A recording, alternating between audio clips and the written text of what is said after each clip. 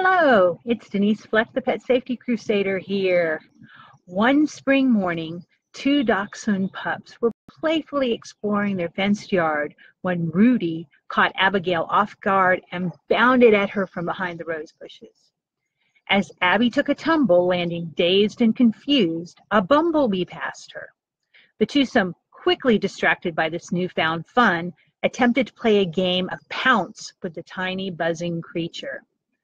Fun did ensue for a few moments, but it then turned nasty as the bee planted his stinger right on the tip of Rudy's nose. The pup pawed furiously at his face as it began to swell. Rudy started looking more like a bulldog than a dachshund.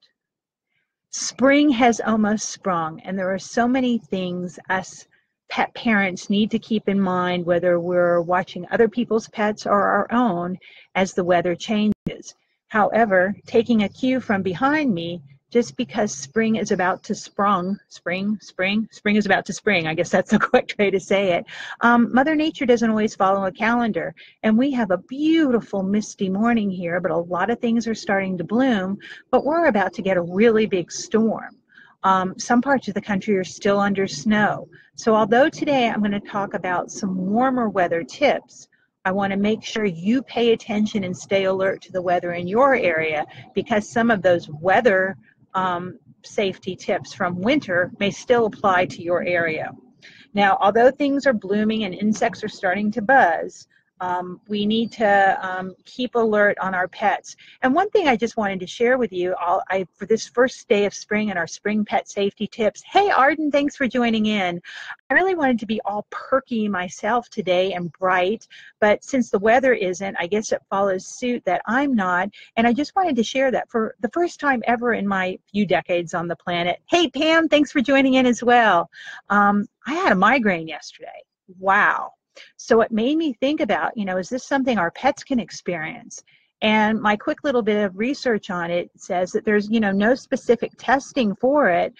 So there's no definitive results, but dogs have been known to show the same symptoms, have light sensitivity, nausea, and really look like they were in pain or distress. And migraine medications or drugs actually have seemed to help. So it is possible that our dogs and cats can suffer migraines just like us humans. So as everything we're always talking about, you want to really get to know your pet, know what's normal for your pet, so you can more quickly determine when something isn't quite right and get them the help they need.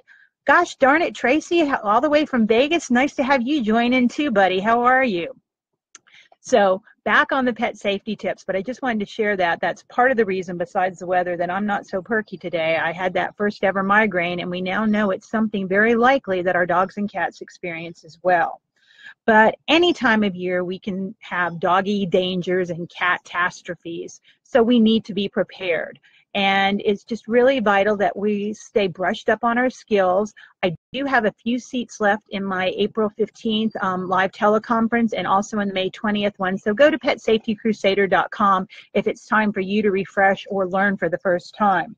But let's talk about insects, like that little story I just told you about Rudy and Abigail bouncing on the bee. Very often it's just our human instinct to see a stinger and pull it out, whether it's on us or our pets. Well, do realize when the insect plants his stinger, he leaves a little toxin sac right next to it. Sometimes on us, you can actually see it pulsing. So the last thing you want to do is grab fingers or tweezers and pull, because what you're most likely to do is puncture that toxin sac. That toxin will go into the hole made by the stinger. You're going to scratch and have that terrible allergic reaction. Now, with our dogs and cats, very likely when they bounced on that buzzing creature, they felt that sting, and they probably rubbed their face in the ground or they pawed at it. So very often we don't have the opportunity to remove it anyway. But should you see it on the tip of the nose or in the lip or in the paw, it's much better to scrape it away with your fingernail, a popsicle stick, a credit card, anything along those lines really can prevent that allergic reaction from happening. But if the toxin is in them and the swelling has started, a couple things you must do to help your pet. Number one, though, I've got to say, if there's any breathing difficulty whatsoever, hey, Amber, nice of you to join in. Sorry about my hair today. I didn't wash it. Amber did a beautiful job on my hair recently, and today I shouldn't say I didn't wash it. I didn't straighten it. So it's a frizzy day, and that's what it is. But anyway, first thing you want to do is, I see you talking about my hair and stuff. The content went right out the window. But you want to make sure that if there's any breathing difficulties, that you get your pet to the vet right away. Dogs and cats, just like humans, can be highly allergic to insect toxin and can go into anaphylactic shock. Basically, that's a severe allergic reaction. Most of the time, not all of the time, but most of the time our pets do get bitten on the face because they're snapping at those buzzing bees. So what's very likely as well with that anaphylaxis is their tongue could start to swell, and that would make it really difficult for you to even give rescue breathing if the need be. So any breathing difficulty, hightail it to the veterinarian. Also, if there's an extreme amount of swelling, you want to get there as well. But if you have basically a healthy pet that has just been stung by one bee, not multiples, not a swarm, what you're going to want to administer is Benadryl. Diphenhydramine is the generic form. And if you are getting Benadryl or any other type of over-the-counter med to give your pet, always check with your veterinarian first. Wise thing to do. Don't give it if he's on any other medication or has health conditions. And make sure it doesn't have acetaminophen, pseudoephedrine, or cetirizine. Cetirizine is often given to dogs, but never in conjunction with diphenhydramine. So you just want to make sure those other ingredients aren't in the Benadryl. You also don't want to give time-released ones.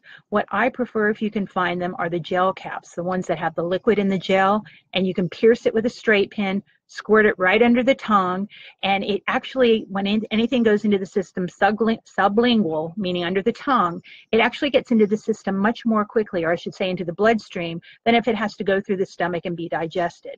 Some veterinarians feel the speed of that is negligible, but when we're trying to prevent, swelling and other side effects to our pup or our kitten, any few extra seconds can mean a lot.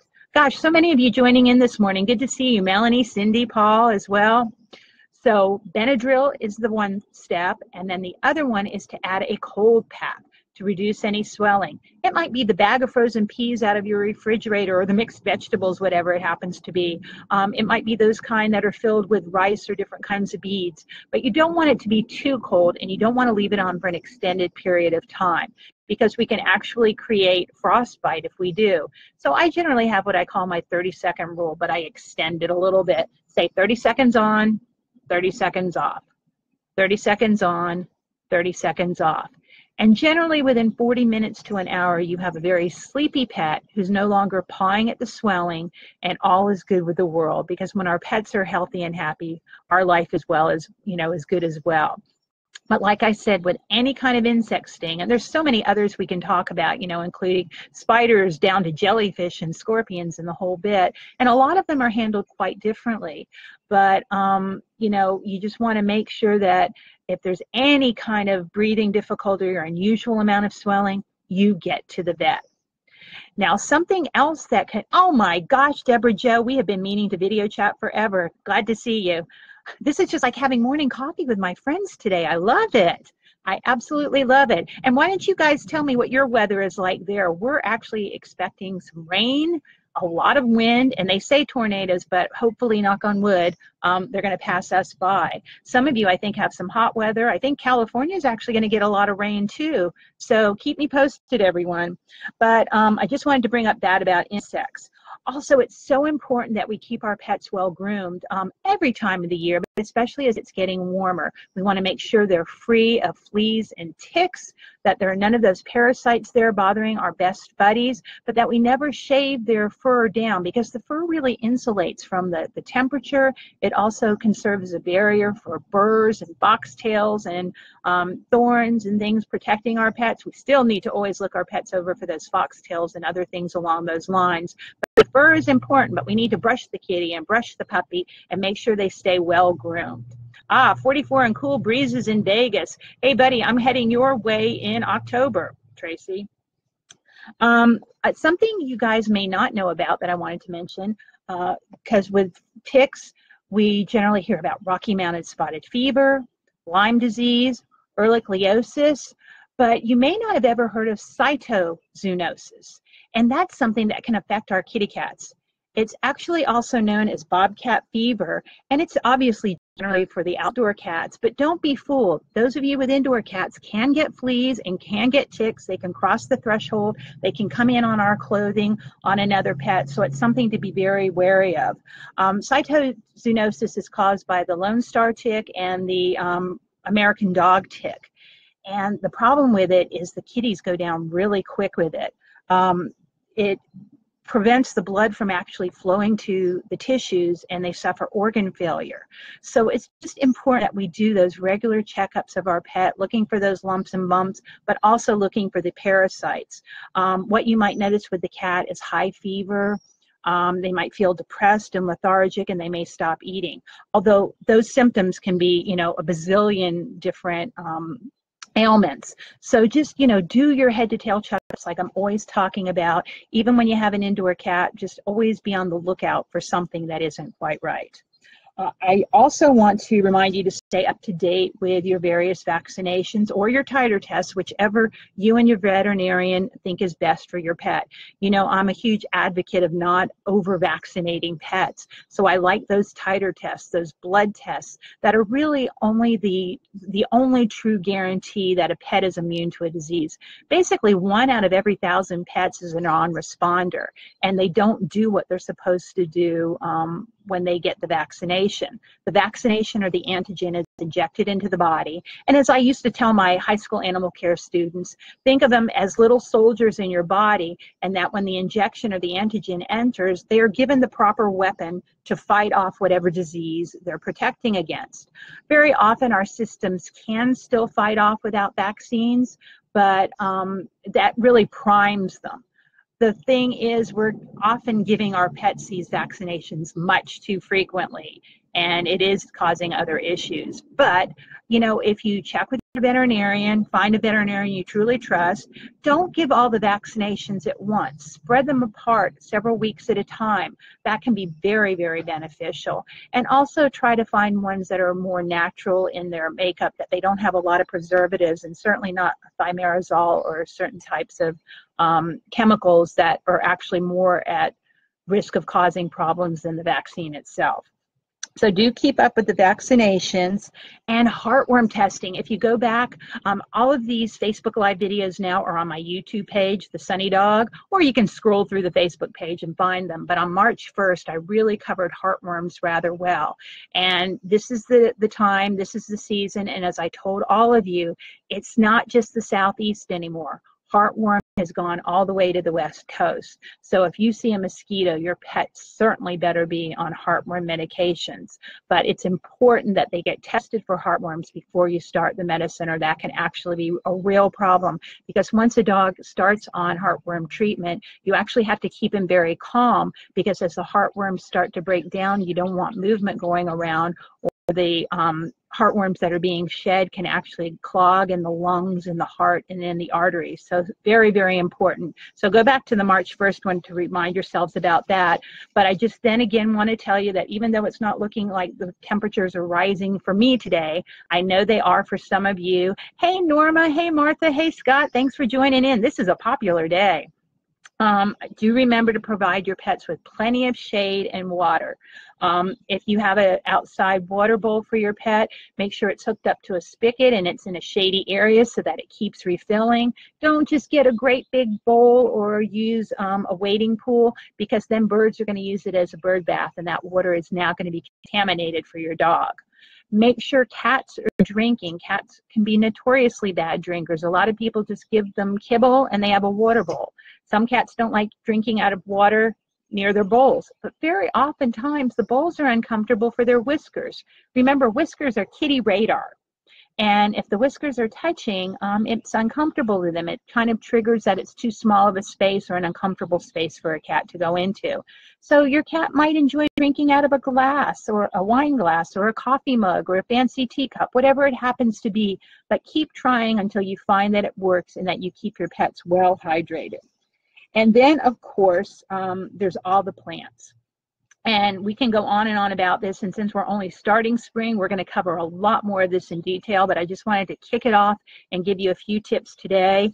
If you go to petpoisonhelpline.com, there's some great handouts about plants, and obviously this is a number you guys need to have queued into your cell phones in case you ever need them. So that's an important thing to know about. But with Easter coming, and I'm going to be coming to you live from the Georgia House Rabbit Society on the 29th, so we're going to talk about rabbits and Easter, but I just want to remind you about a lot of the spring plants, in particular lilies. Any part of the lily, of true lilies, Hemerocallis or Lilium, can be poisonous to our cats. They can actually be fatal. As few as 2 petals or 2 leaves. You'll see drooling and nausea, and it will cause organ failure, kidney in particular. Dogs, lilies just generally cause stomach upset, and we don't want that to happen to our dogs. But do know that lilies can be fatal. A lot of people here are now planting the bulbs. Make sure the dogs don't dig them up and eat the bulbs. They have toxins in them as well. So many of our plants do. I was going to look, I printed out a list for you. The top 10 most poisonous plants to our pets are the autumn crocus, the azalea, and boy, they're just starting to bloom here. They're beautiful, but there's a lot of them where I'm living. So that's something, you know, I'm lucky that Haiku doesn't go after plants, but I'm going to keep a watch on him. Cyclamen, daffodils, tulips, hyacinth, anything with the bulbs, Dieffenbachia, the leaves and the stems in particular, kalanchoe, and remember, if you cut any of these and put them in a vase, that water is toxic too. So if the cat you don't think is going to ever eat a lily, but if she might come to that vase and drink the water simply because, like I was talking about, she might be more comfortable drinking out of something like a vase or a vase than out of her water bowl because her whiskers wouldn't be touching, that could certainly be problematic. All the lilies, and here in particular, tiger, Asiatic, Easter, and Japanese snow can be fatal to cats, while others would cause milder symptoms. Oleander, my friends back on the West Coast, also, you never want to burn oleander when you cut the clippings. Never throw that into your fireplace because that smoke is toxic from that. And then the sago palm, the seeds are very, very deadly. So keep that in mind as you guys are starting to garden. Always check things out, and please take care with snail and slug bait killers and all kinds of weed killers and fertilizers. If it says organic, that doesn't still mean that it was meant to go inside of your pet. A real popular organic fertilizer is blood meal. It's flash frozen, ground up blood from generally cattle. And obviously that smell is enticing to our canine friends. But what it actually can do is form a clump like concrete in their stomach. So make sure that you get pet and wildlife friendly products. A great weed killer that I know of is a gallon water, 2 cups Epsom salt, and a 1/4 cup Dawn or other dish soap. Mix that all together, pour it on your weeds, and in the morning you just have to pick up the remnants of them. So, you know, think about these things more and more as we're starting to get into our spring season, not just with weed killers, but fertilizers as well. Because when our pets walk across the ground, anything that isn't absorbed through their paws is going to be ingested when they groom themselves, and it can be deadly. That also goes with those snail and slug bait pellets. Manufacturers generally spray them with molasses or salt, which is very enticing to our 4-legged best friends. But, you know, it's supposed to attract the snails and slugs, but it's also attracting our pets. And a dog that consumes snail and slug bait pellets can have seizures, tremors that may even last for days, if not worse. So remember, poisoning is relative. What's going to kill a Chihuahua may have no effect on a Great Dane, but we just want to be so careful and not cause any harm to our pets while we're trying to make nature more beautiful around us.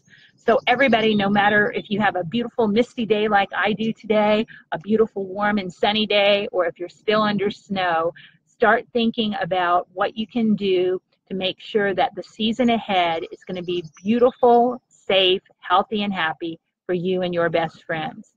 I look forward to talking to you Thursday at 3 p.m. Eastern, where I'm going to talk about aromatherapy as a wellness tool and also as a calming aid for our dogs. And in particular, I'm going to share some great products from my good pal, Vicki Ray Thorne and Earth Heart Inc. So I look forward to seeing you then. And until then, have an awesome possum week. Bye-bye for now.